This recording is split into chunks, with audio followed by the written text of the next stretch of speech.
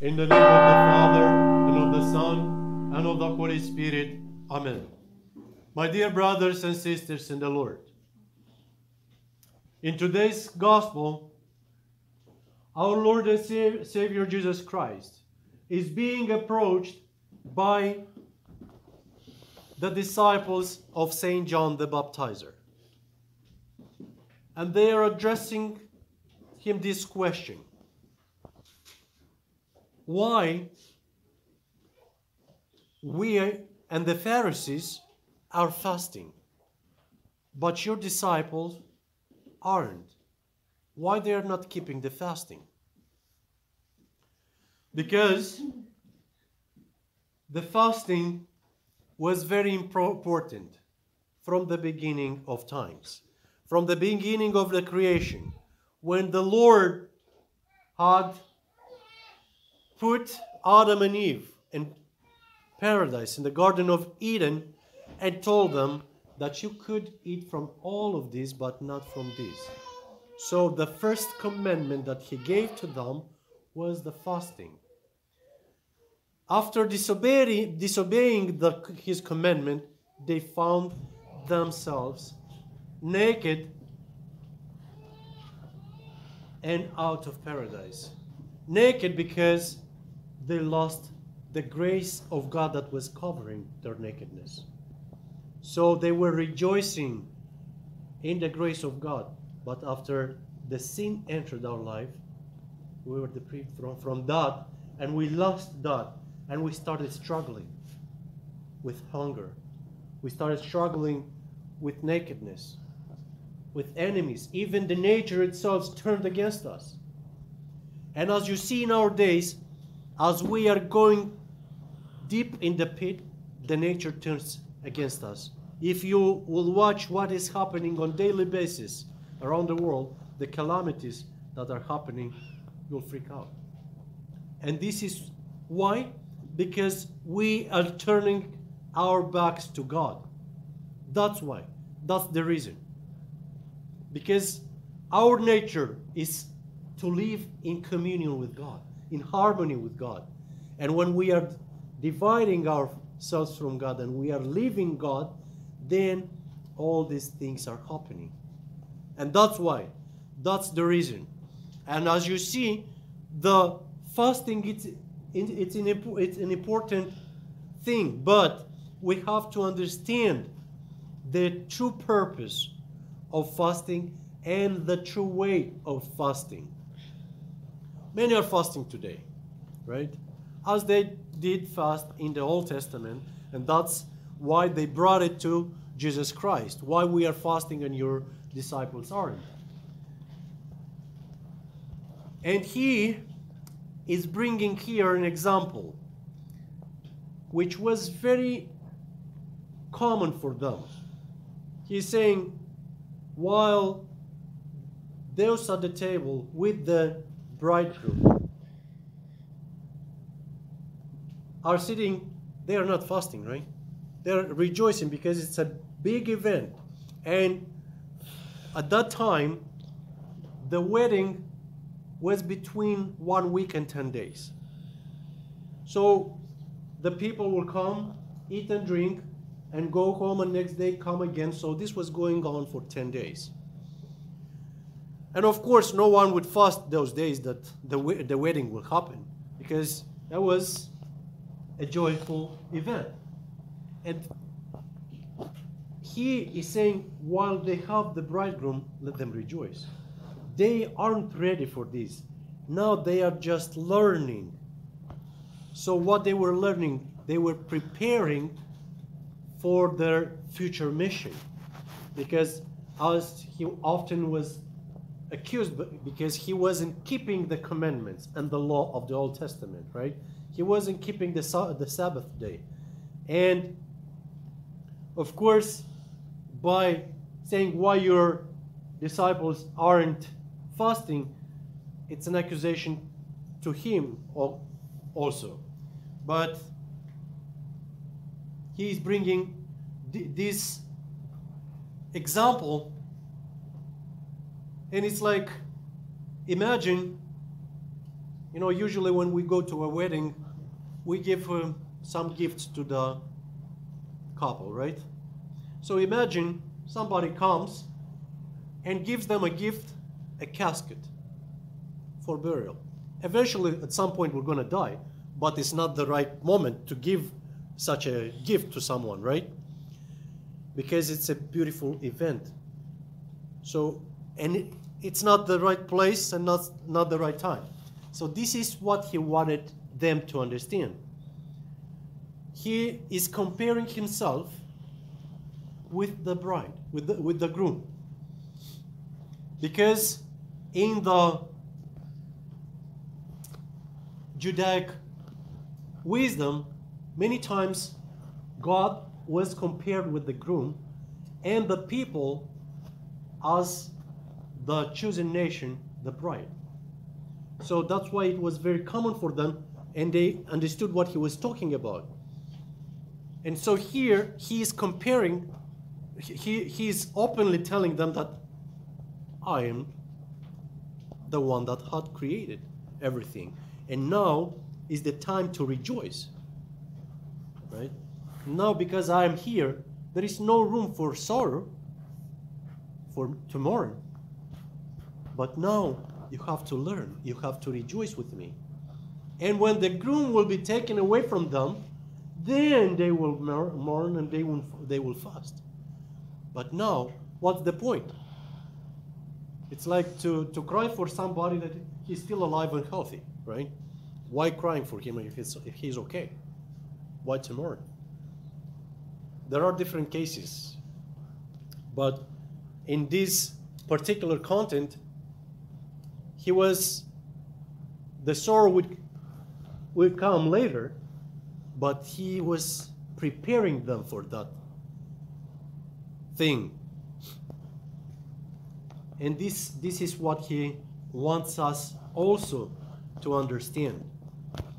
Is they had the fasting which was mandatory for everyone, or they had fasting that was imposed by the Pharisees, by the priests, on particular times. In this content, why they were fasting, probably because there wasn't enough rain. And probably that was the reason they were fasting. And Jesus' disciples weren't fasting. But again, they had this difficulty, this natural problem, because they could not see God. See, if we would be able to see God and to communicate with God, then we will receive everything we need. But you see, their fasting was just a custom. It was just something to abstain from food. But this doesn't give you anything alone. And many in our days are fasting, but there are different kind of fasting. So some are giving up everything that has to do with meats and other things, and turn to be vegetarians, but that's for a different purpose. That's not to improve the relationship with God, right? Or others are fasting when is the fasting times that the church had given us, but again, they are abstaining only from food.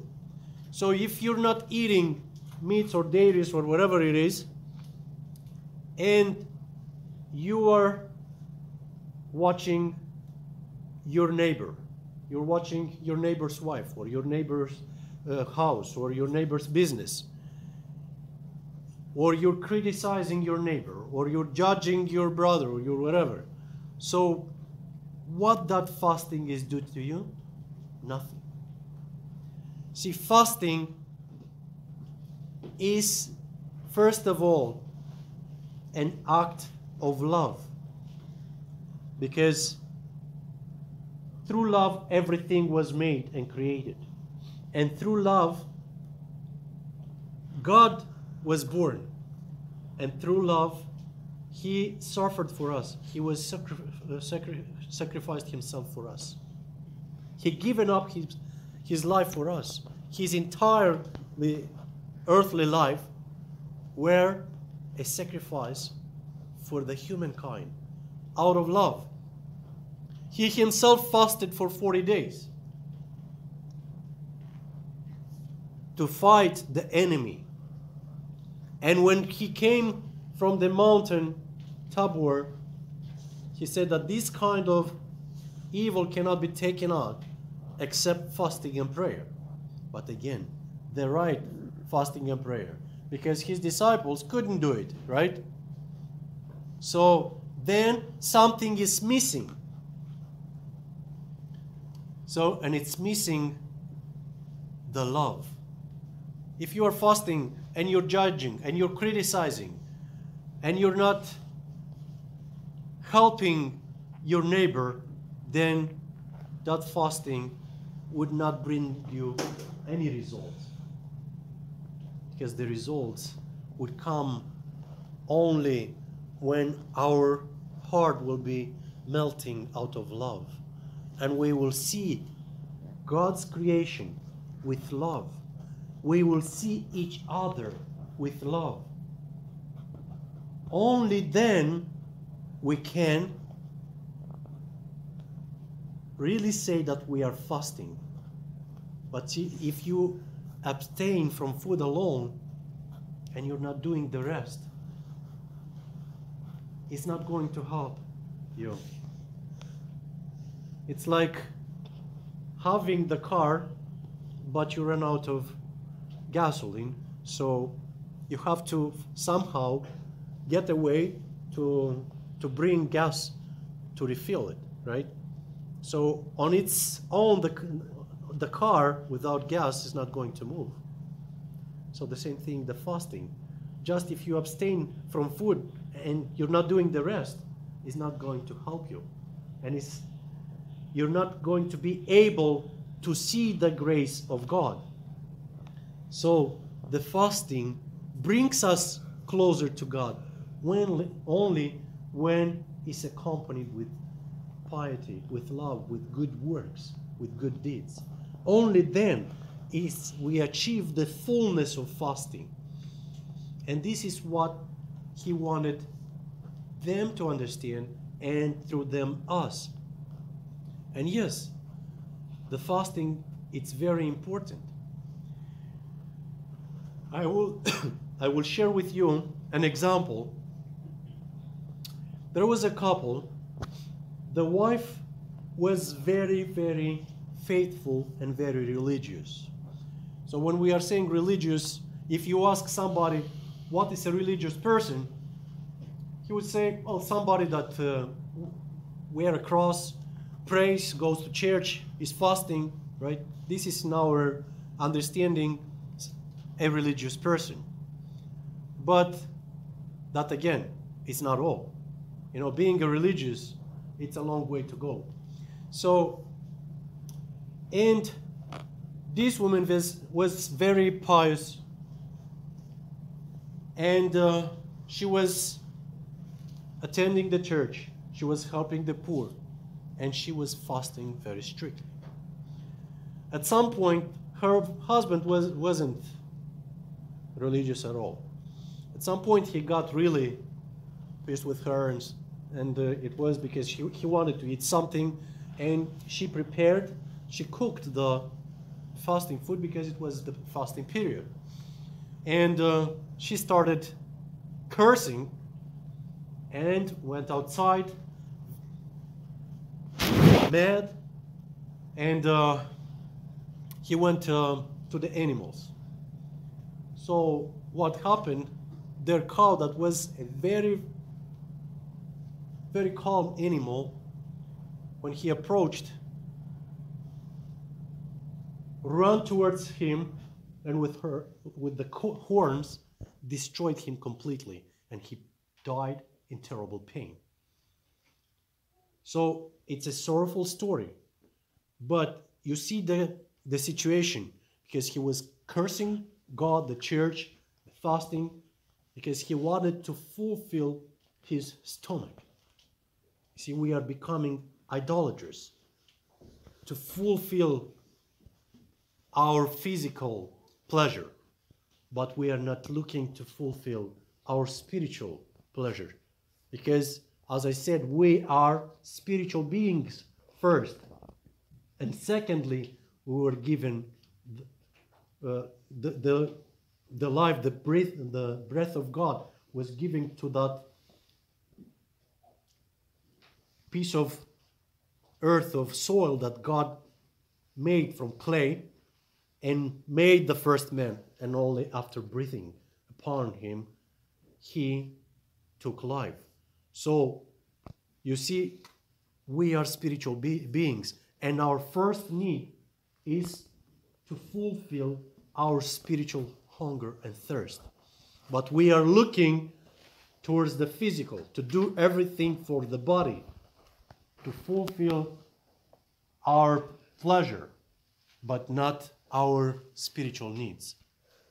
And this is what is depriving us from God, is dividing us from God.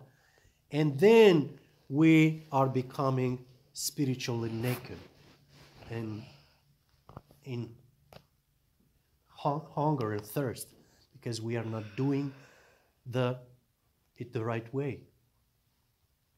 So, and this is one of the important things on our life, that taking all these examples from the gospel, like look, the Ninevites, what they did for 3 days, they fasted, they put sacks and they put ashes on them, and they fasted.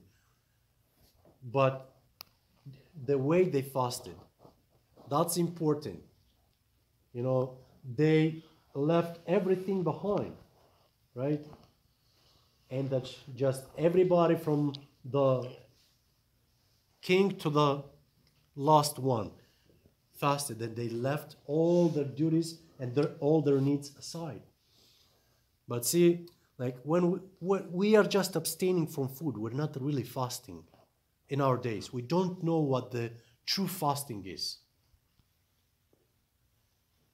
And I hope that we can learn the true fasting.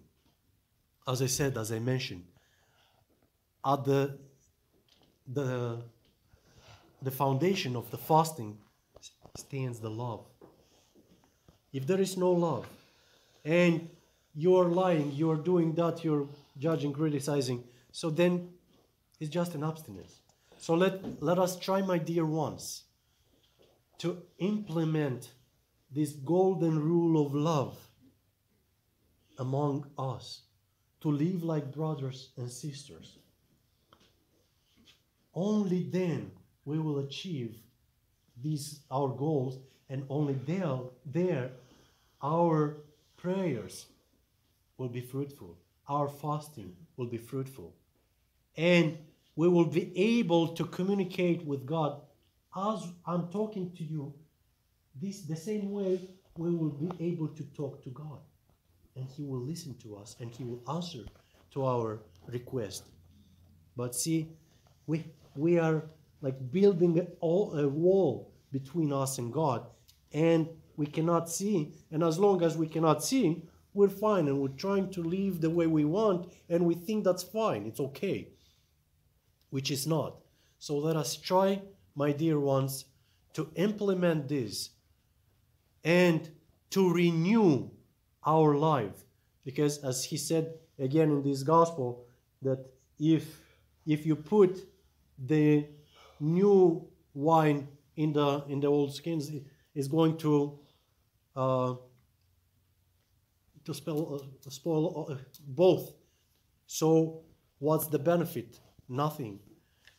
So only when we will throw away the old habits, the old man, as the Holy Fathers are saying, and live in the new, which we are renewed through the baptism, But again, as you take a shirt, t-shirt, whatever, and you wear it during the day, and you have to put it to wash it, because otherwise it's going to start smelling if you wear it second or third day and whatever, right? So the same thing, our soul. We have to continually to take care of our salvation, to come to the spiritual cleansing, which is the holy confession, the holy repentance. To take it, this is like the washing machine to cleanse our soul, to cleanse our inner world. When we pull all the weeds, take them all through confession, and we're again able to move on constantly. Because if you live like couple weeks, you'll see that your soul is heavier. It's like a big stone, that millstone upon your chest, that it puts pressure and becomes more difficult and more difficult. And the shame kicks in, and it's like, how I'm going now to talk to the priest, what I'm going to say, I don't know what he's going to think about me, and all these things. Listen, the priest is not a judge, and he is not there to judge anyone. To him is given this great mystery, the great gift to be like a mediator between God and man. And he's not there to judge anyone. What he did and why he did it is not upon him. The judge is upon. As I said, the priest is just the tool that God uses. God does it through us. And everything he does through us, he uses us as his creation. So let us, through the mysteries, participate in God's creation. And mostly to take the route to salvation and our own ascension of the ladder, of the spiritual ladder of our salvation. Amen. May God bless you all.